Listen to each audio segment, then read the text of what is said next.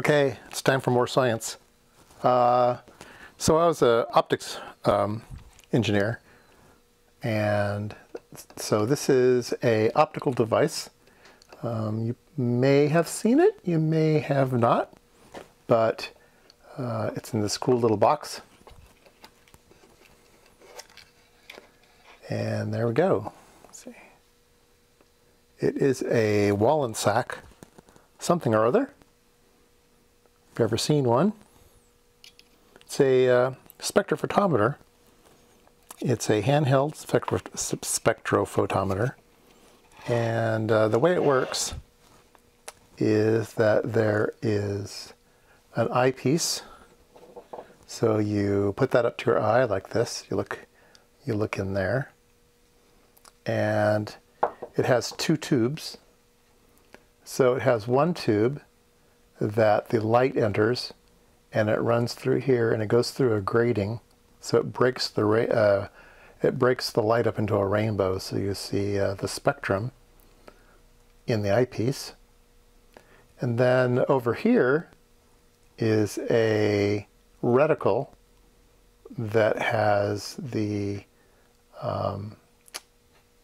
lines of various frequencies, and they're labeled, 500, 600, 700 nanometers. And so there's a prism in here that combine the two, so you see a rainbow and then some lines on top of it, so you can see which frequencies you're looking at. Now it needs to be calibrated, so the rainbow and the lines need to be calibrated by moving the lines back and forth until they're correct. So that's what this little thing does. You turn that, and it moves the lines back and forth. So I calibrated this using a laser. So I have a green laser that's 532 nanometers. So I know that's exact. And so I moved the reticle until I got 532 and locked it down. There's a little locking screw here. And so it's calibrated. And it's pretty cool. It's all metal. It's heavier than it looks. But you can go around and you can look at things. You can look at different light bulbs, see what the spectrum is for the light bulbs. You can look at things that have line spectra in them, like fluorescent lights or cold cathode displays. You could take a look at the screen, let's say of an iPhone, and see the red, green, and blue lines in the screen, different color LEDs. So it's still kind of fun to wander around with. I mean, obviously, it's not, you can't make measurements with it. And it was actually quite difficult to photograph. I'll include a couple pictures here showing what it looks like staring in here.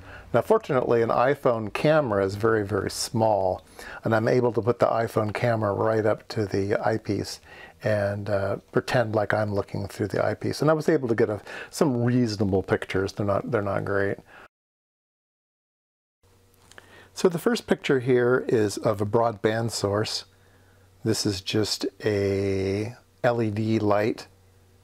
So it has broadband phosphors. And so it gives a pretty nice even spectrum. The second picture here is of my monitor. So I have an old LCD monitor that has a cold cathode display. And the cold cathode display has distinct spectral lines in it for red, green, and blue. And this one actually seems to have a orangey spectrum as well, which is kind of interesting. I'm not sure what phosphor caused that, but there's kind of almost a brown color, a dark orange is brown. And yeah, it looks interesting. So anyway, they're not cheap.